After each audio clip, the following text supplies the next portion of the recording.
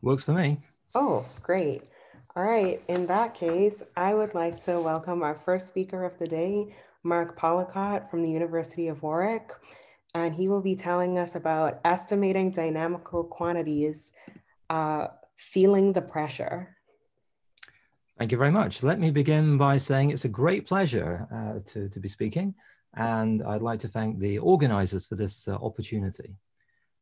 So the picture you see in front of you is not the University of Warwick, which is somewhat more recent. This is actually Kenilworth Castle. It's about 4 miles from the University of Warwick. And I work in Warwick, but I live in Kenilworth, which is a town. And the only thing it's famous for is having this medieval ruined castle, of which the picture is there. My house is a bit more modern, fortunately. But since we're in lockdown, I tend to spend more of my time in Kenilworth than I do actually at the university. Okay, let me see if I can move the slides over.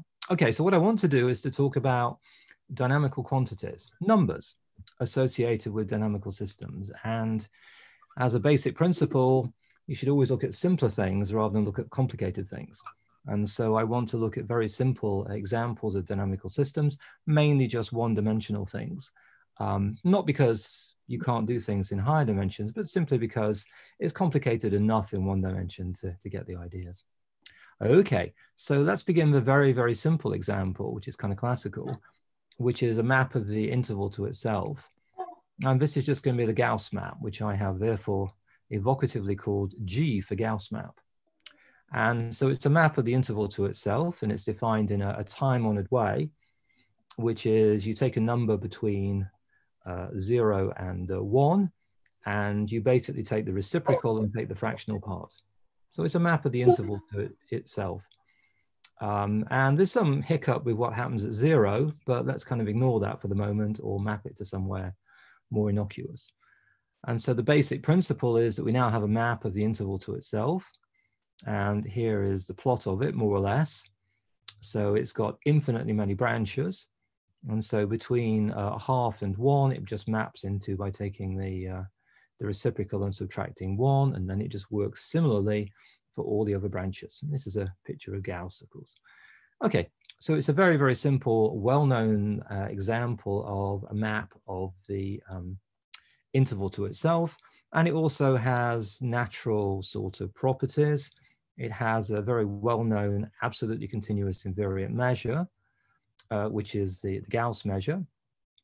So it's equivalent to the usual Lebesgue measure, except it has a density 1 over 1 plus x, and the log 2 there is just to normalize it, to make it a probability measure.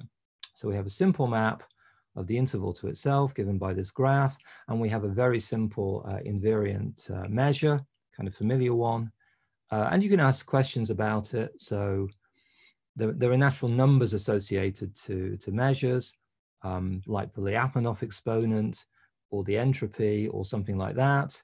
And in this case, it's very easy to compute it. So the entropy is in fact the same as the Lyapunov exponent in this case, so it's a number.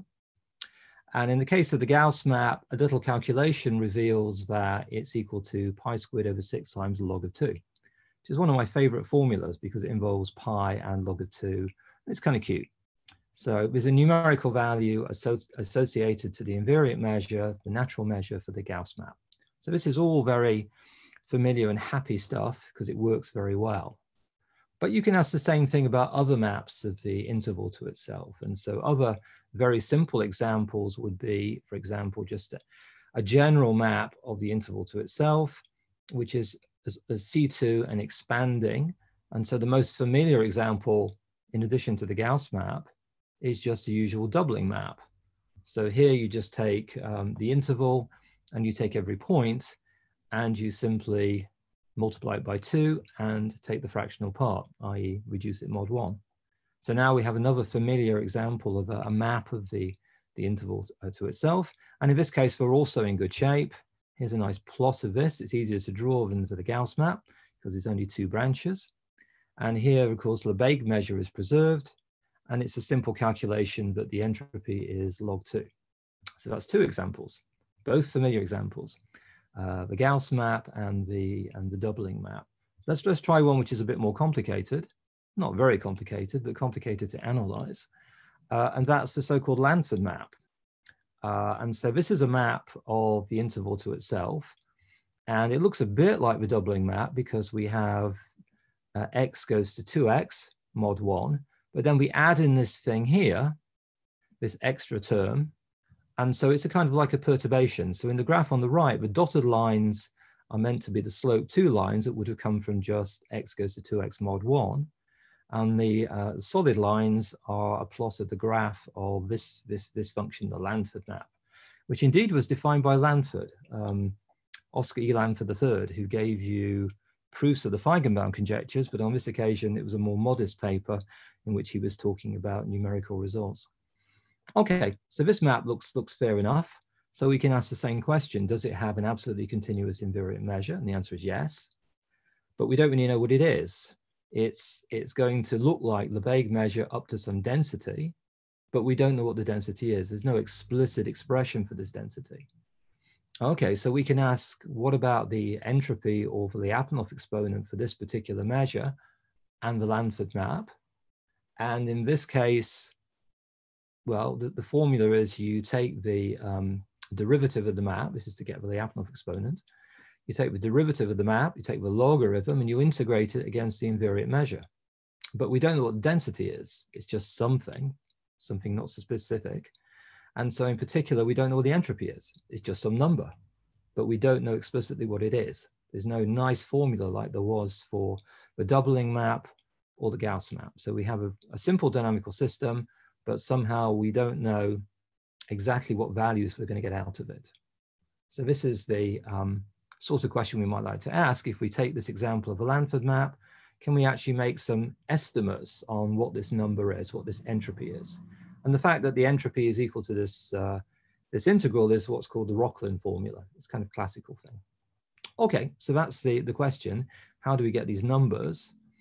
And the answer, one answer is we can use what's called the pressure function. What's the pressure function? The pressure function is, as the name suggests, a function. It's a map from the real line to itself, and it contains information about periodic points for the map. So for each of these maps, there are periodic points. Let's skip the Gauss map, just think about the doubling map or the Lanford map.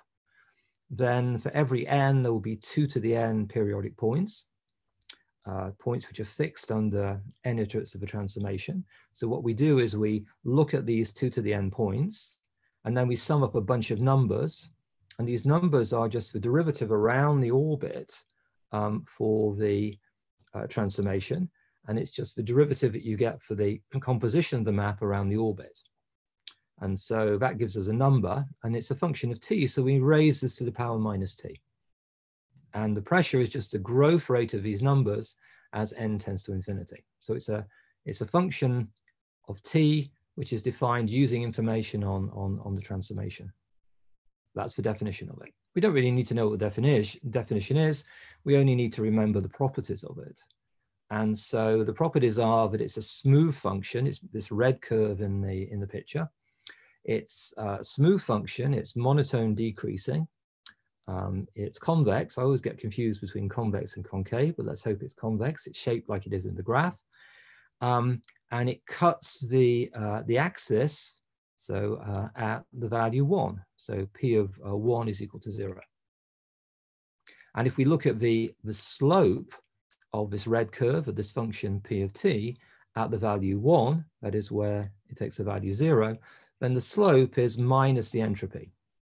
So if we want to know what the value of the entropy was, for example, for the Lanford map, we'd have to look at the periodic points, look at this pressure function, and then plot this thing, and then work out the derivative at the value 1.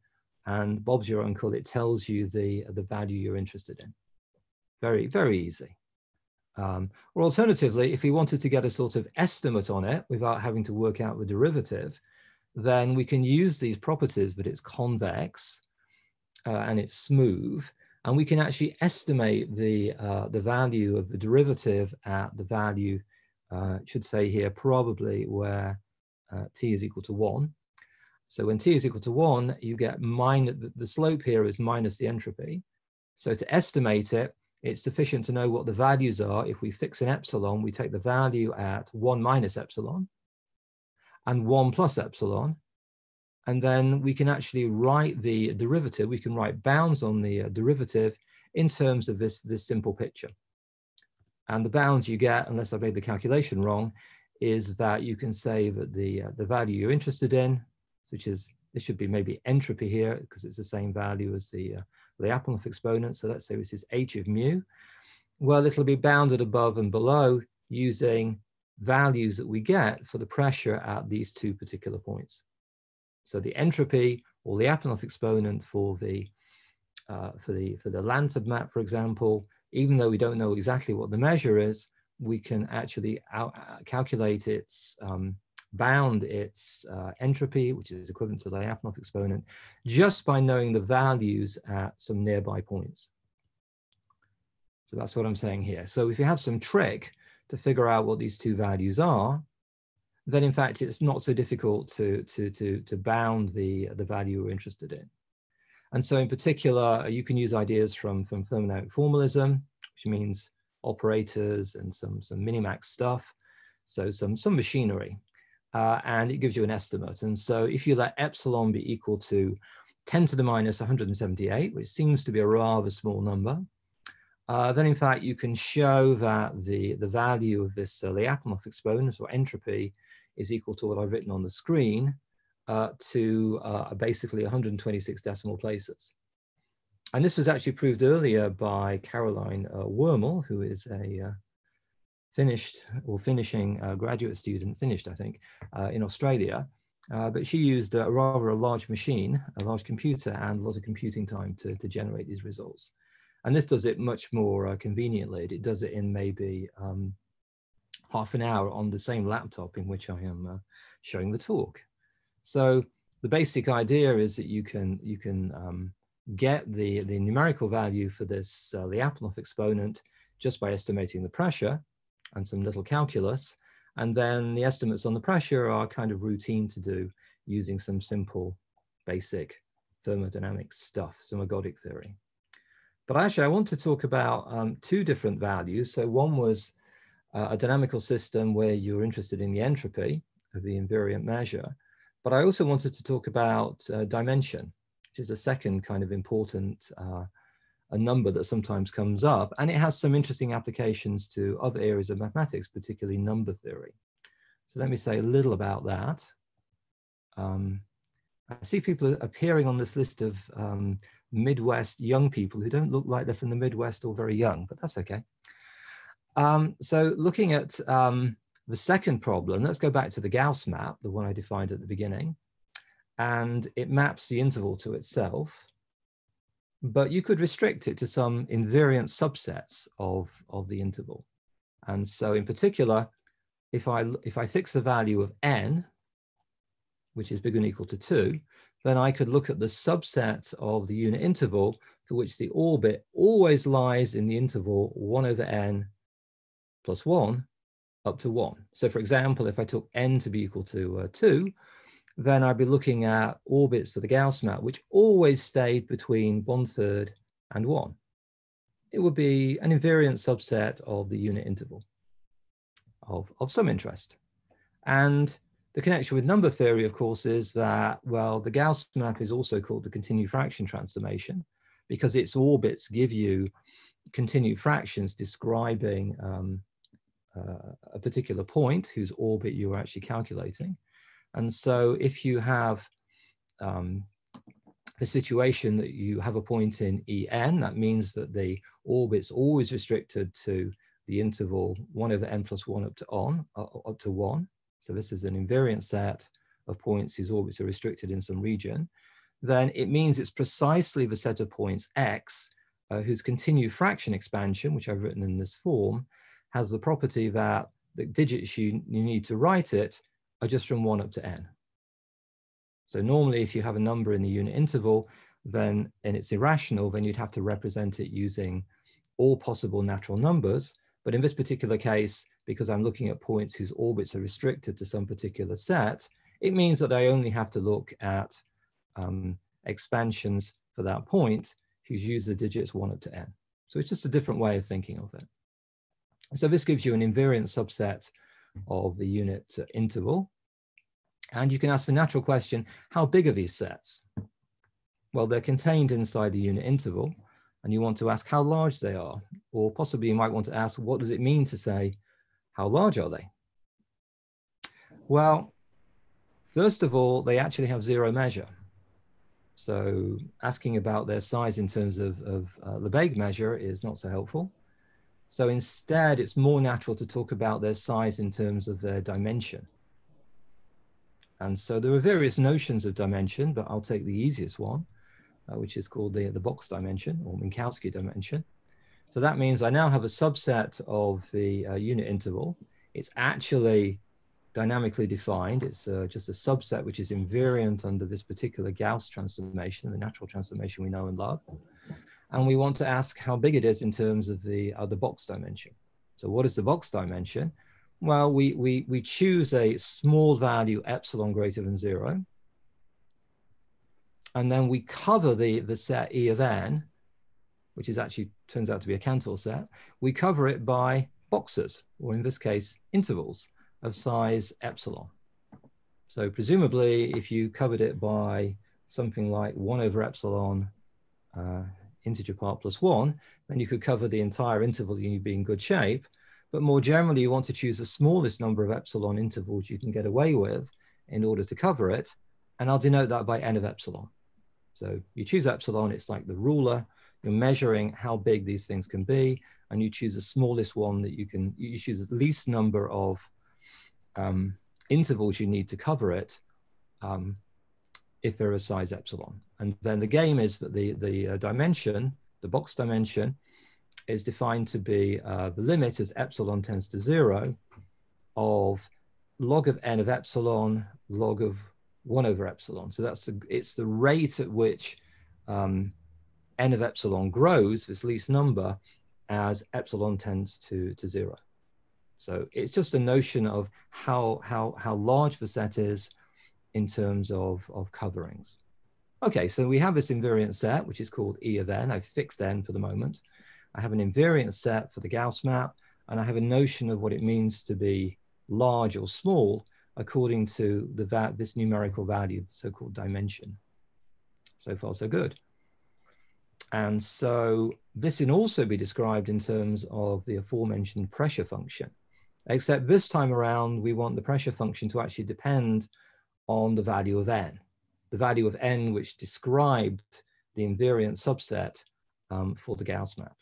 So the Gauss map's acting on the unit interval. Within that, we have E of n, which is an invariant set, and we want to describe the size of this, and we're going to use a pressure function which is related to the set E of n, but it looks pretty much like the previous definition. We look at periodic points, we look at the derivative around the periodic point of the map. The function t creeps in as this exponent up here. And so this is the definition. The difference is that we're now restricting to those periodic points, which actually lie inside E of n. We don't care about the periodic points which are somewhere else. We only look at the ones that are inside our particular invariant set. And it's got similar properties to the previous pressure function, except the difference here is that, I mean, it's the same color, it's still red. The difference here is that before we had a function which crossed the axis at the value 1, but because we're restricting to a smaller number of periodic points, what happens is that in this case, we get that where it crosses the axis is actually the value we're interested in, the dimension.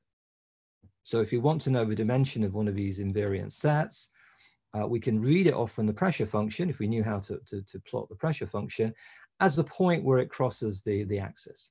So it's a numerical value telling you about the size of this invariant set, and that's what it is. It can be read off from the pressure function by some trickery. Okay, so let's do some examples. So in the case for n is equal to 2, then E of 2 is the set of points whose orbit under the Gauss map always stays between 1/3 and 1. Or equivalently, it's a set of points in the unit interval whose continued fraction expansion only contains the digits 1s and 2s. Same thing. And there was an estimate due to Good from 1941, who showed that it had these particular bounds. It was known to 2 decimal places. This is kind of pre-computer, so it was done by hand.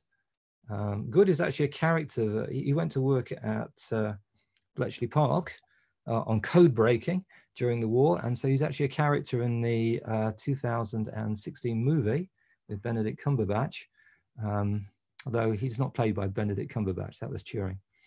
And so Oliver Jenkins and I improved this a bit in a paper in 2018 using some zeta function tricks to understand the pressure. And so we got it up to 100 decimal places. But then a few weeks ago, Polina and I pushed it up to 200 decimal places using a different method, i.e. not a zeta function method, but still analyzing the pressure. So in both cases, we're trying to get a handle on this particular thing. So this is what happens in the case that n is equal to 2. You get a particular invariant set. You can ask how big it is. That's the dimension. And you can happily compute its dimension to as many places as you feel inclined to do. Not many people feel inclined to go to 200 decimal places, but natural enthusiasm carries me there. Or if you take n to be equal to 5, for example, then what one can do is the same thing. So E of 5 is going to be a slightly bigger invariant set for the Gauss map. Presumably it consists of those points whose orbit under the Gauss map lies in the interval between 1/6 and 1 for all the orbits. Or if you like to think of it in terms of continued fractions, it's the irrational numbers whose expansion has only the digits 1, 2, 3, or 4, or 5. It's equivalent, whichever you prefer.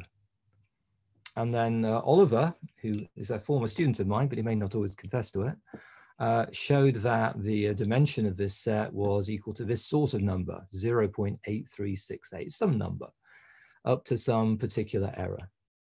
And again, we use the same sort of method we used to do E2. And Polina and I have improved this a bit. The previous method wouldn't have done much more than this, but we can improve it using a slightly different method. And so we can compute it to a few more decimal places. Yeah. If you like computing numbers to lots of decimal places, it's very entertaining, but you might reasonably ask, what's the point? You know, it's a number. If you've got the first 5 decimal places, who cares about the rest? And so that's my question. Who does care? Well, because knowing the size of these sets can be used as an application to problems in number theory. And so let me illustrate this with possibly 1 or possibly 2 applications, depending on how much time I have and the generosity of the chairperson. And here it goes. So the first application is the following. So we were talking before about continued fractions. So let's think about finite continued fractions. So irrational numbers tend to have infinite continued fractions, but in fact, finite continued fractions correspond to rational numbers. So if I take a rational number p over q, possibly I want p over q to be between 0 and 1 if I write it in this form. But let's assume we have p over q between 0 and 1. It's a rational number. I'll always assume that it's in reduced form, so p and q are co-prime. And so we can write any such rational as a finite continued fraction, just using digits a1 up to an. N can be quite large, but that depends on what your rational is. And so any rational between 0 and 1 can be written as a finite continued fraction in this form if we allow the AIs to be any natural numbers. And so I know this is true because I looked it up in a book, so it has to be true. And the Zaremba conjecture, which dates from 1972, says that, well, if we put less information in, if we only allow the digits A1, A2 up to AN to be between 1 and 5, what kind of rationals do we get? Well, we can't necessarily expect to get all rationals, certainly not true, but maybe we can still get all possible denominators. Give up on getting all numerators, maybe we can just get all possible denominators. And so the Zaremba conjecture says precisely that. It says that if you have q, which is going to be a denominator, and for any q you choose, you could always hope to find a p for which that rational can be written as a finite continued fraction. So this dates from 1972. And unfortunately, this conjecture is still open. It hasn't been proved. But there has been some progress. And the most famous progress is something called the density 1 Zaremba conjecture. And it says that it may not be known for all denominators Q, but you can find a numerator and a finite expansion using only digits 1 up to 5. But it's true for most denominators in an appropriate sense. And so this powerhouse combination of mathematicians, including the great Jean Bourgain, the great late Jean Bourgain, showed that the following is true. Well, if we look at the digits between 1 and some big number, called big Q appropriately, for which it is true, that is, we can find a numerator such that P over Q does have an expansion with digits 1 up to n, then the proportion of the values between 1 and Q, that's why I'm dividing out by Q here, is equal to 1. So this ratio tends to 1. So this is a great result. It was started by Bourgain and Kontorovich, and it was completed by Huang. And so does this have any connection with what I've said before? Well, the answer is yes, because the proof of this depends conditionally on the fact that E5, that is a set of points with infinite continued fraction using the digits 1 to 5, has dimension bigger than 5 over 6. And 5 over 6 apparently is equal to 0.833. So it just squeezes over the line and satisfies this property. So the result is true for this set of digits because of this particular expansion. So I will now look to the chairperson to ask if I can have a couple of more minutes. I'm still in time, I think. You can have about 5 more minutes. Okay, I won't need 5 minutes. Okay. Unless I get lost, but hopefully I won't. So, okay, so I've talked about the benefits of using pressure to compute Lyapunov exponents. That's a dynamical application. And here I've talked about computing the dimension of some invariant set for a map and how that has applications to problems in number theory. So let me talk about a second application, or in fact, it's a third application, second application to number theory, which is to do with the Lagrange spectrum. So here is a famous theorem in number theory, which is Dirichlet's theorem, which says that if you have any irrational number, then you can approximate it by rationals, which is good because they're dense. But in fact, you can approximate it so that P over Q is within 1 over Q squared. So it's close relative to the denominator. And this is a picture of Dirichlet, whose sister-in-law, whose brother-in-law was the composer Mendelssohn, man of many talents. But if you choose particular values of x, then you can improve on this bound. So for example, if we choose a value x, I'll denote by C of x how much we can improve it so that x minus P over Q is less than 1 over this value, 1 over C of x Q squared. So C of x is a bit bigger than 1. So in the case of, say, various values, it's known. So the Lagrange spectrum is actually the collection of all the possible values of C of x, these improvements you can look for, where x runs through all the irrationals. And the smallest value for this is actually root 5. This is what's called Hurwitz's theorem. So that's in there. And in fact, between, so between root 5 and 3, the set of values you get is countable. And if you go above a certain value, which is 4.5, blah, blah, blah, blah, blah, then in fact, you can get any value C of x. And in between 3 and this value, it's kind of a mess. There's Cantor sets, there's intervals, it's very messy. So this is some subset of the real line, which is defined using Diophantine approximation, using some complicated formulas. And there's another object, which is called the Markov spectrum.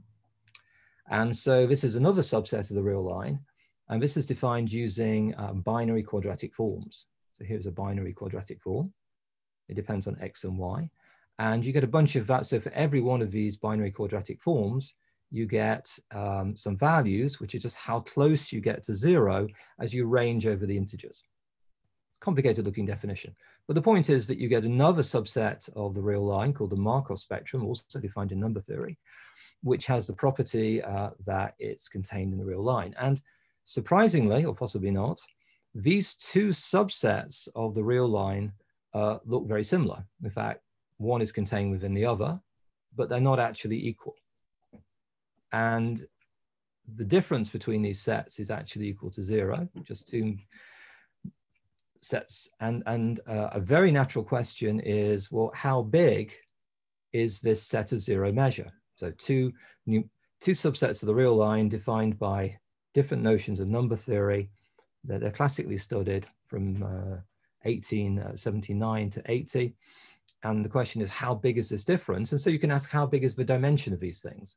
One should really look at Hausdorff's dimension, but since I can't be bothered to include the definition, let's just say dimension in a vague sense. And so we have two subsets, and in the intervening 135 years, not much has been done, but there are ways to estimate it. And there's a lower bound due to Mateus and Moreira.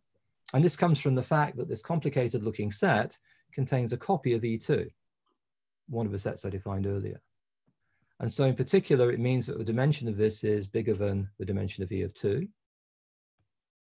These are our authors here.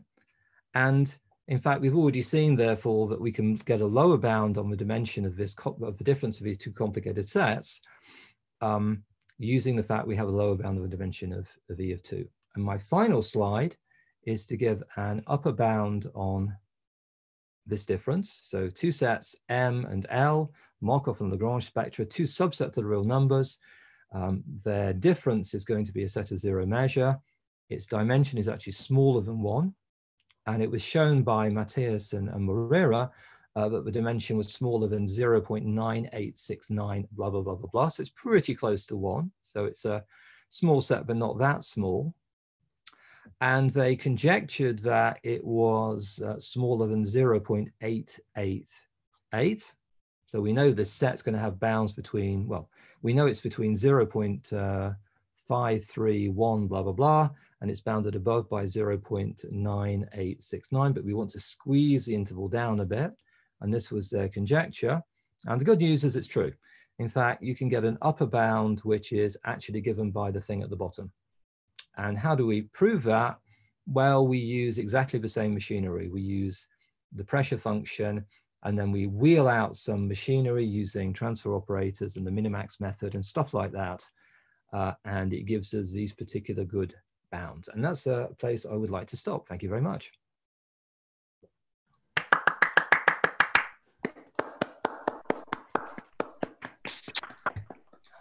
We've got about 4 minutes for questions if people would like to try unmuting themselves or typing into the chat.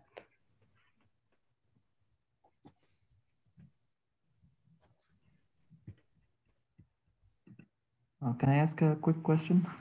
Sure. Hi, how you doing? Good, how are you? I'm fine, thanks. Is there a significance to number 5 in the Zaremba conjecture? Like if we go more digits or less digits, is it? Yeah, it fails if you go down to 4. You can find counterexamples. So if you take only 4 digits, then you can't get the denominator 6. By some kind of simple, 3-line calculation. There's an extraordinarily nice article. It's a Bulletin of the American Mathematical Society article by Kontorovich. It's very well written, very entertaining. It's got a funny title. It's called From Apollonius to Zaremba, kind of a joke. I would heartily recommend that as an introduction to these sorts of things. Thanks. You're welcome. Can I ask a question? Anybody can, please. Yes. So could you say a little bit about the proof of Pogan and Kontorovich? I can say what I understand. That won't take us very long, I'm afraid. Oh, I forgot to show the slide. Thank you, everybody. Thank you for your time. Great. Yeah, so you may be wondering where the dimension estimate comes in. Right. Or did they use like equidistribution or? No, well, they do in some sense. So if you're a number theorist, a proper number theorist, not me, but a real number theorist, then one of the standard techniques is to use what's called the circle method. Mhm. So the circle method was invented by Hardy and Ramanujan and Littlewood and these guys. And it basically revolves around taking some generating function in the complex plane, and then integrating around a circle. And then to simplify the integral, you break the integral up into what are called major and minor arcs. And then for these different regions you're integrating, you use different techniques. Numbers. Yeah. So near the rationals, which are the major arcs, you use one technique, and near the minor arcs, you use a different technique. And so this estimate on the dimension, I think, comes in studying the minor arcs. And when you study the major arcs, you have to wheel out machinery of Gamberd and Sarnak and Bourgain, which is actually sort of transfer operator stuff, but related to discrete groups. I see. So it's still kind of in the direction of 3/16 conjecture. Well, yeah, it's the same area. They're looking at things related to congruent subgroups and stuff like that. I mean, they're smart guys and they do very clever things. So my understanding is only partial. Cool. Thanks.